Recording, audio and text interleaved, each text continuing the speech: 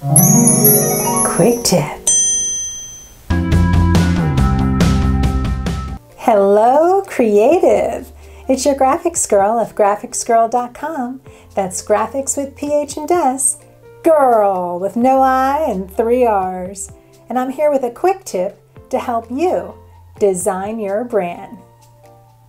But first, how would you like a free cheat sheet? Okay. I thought so. Head over to graphicsgirl.com to get your free Illustrator cheat sheet that will show you all the shortcuts in the program. There are 4 ways to skew or shear objects and text in Illustrator. The first way is to use the Transform panel. You can show the Transform panel by coming to Window, Transform. With your Transform panel up, and your object that you'd like to skew selected, you just come over here to the shear field and type in an amount such as 45 degrees. Here, the sides are now still parallel, but the whole object has been skewed. The second way to skew an object is to select the point that you'd like to skew with the Direct Selection tool, or white arrow, by clicking on the individual point that you'd like to skew or selecting multiple points. Either way, you can decide to add in the Shift key to constrain it. The third way is to use the Shear tool. The Shear tool can be found on your toolbar by clicking and holding the Scale tool. Once you click and hold, the Shear tool is a subtool buried underneath that. Once you have your object selected and you choose the Shear tool, you're able to click down and extend out your shear. Here I had the Shift key held in when I click and dragged. Without the key held, you can see that not only the shear, but also the orientation of the axis that it's spinning on can also change, see?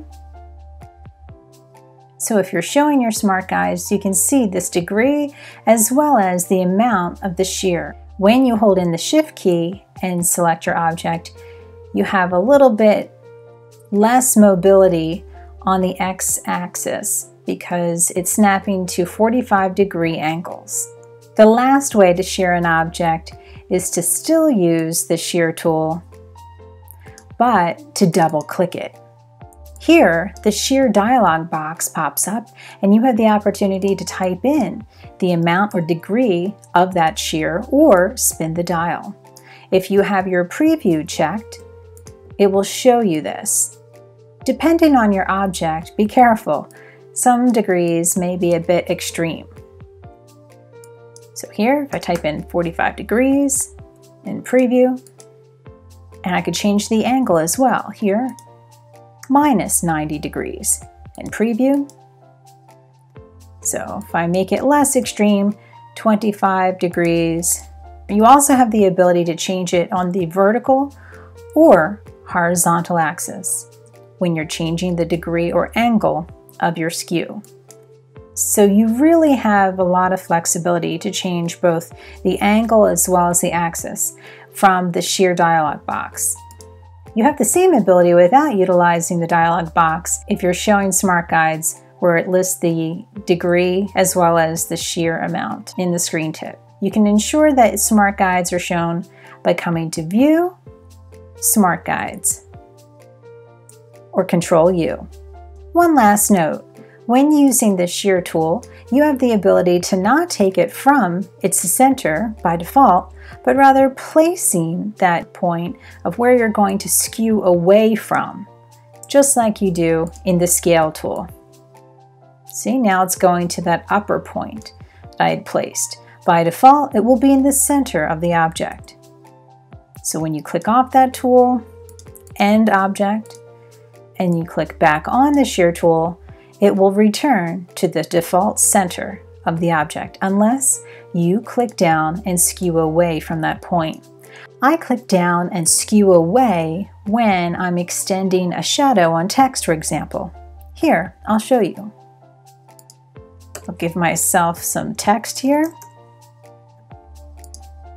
And I'll go ahead and make it a little bit larger by Command or Control Shift greater than symbol.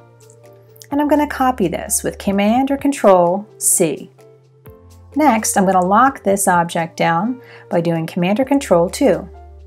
Then I'm going to paste in back with Command or Control B. Now with the copy that I placed in back, I'm going to click down with my shear tool one time. I'm going to hold in my Shift to extend it away.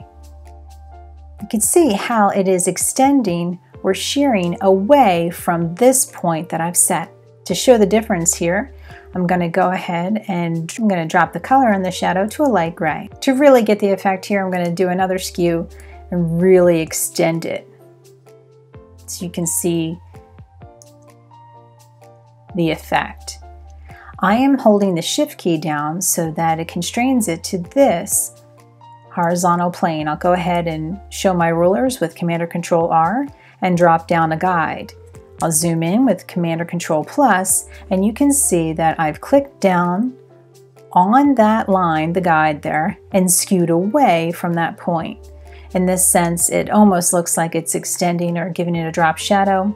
Final step to really get some realism here is to drop the opacity to about 75%. So one last example I can show you here. I'm going to come to Object, Unlock All, and Delete.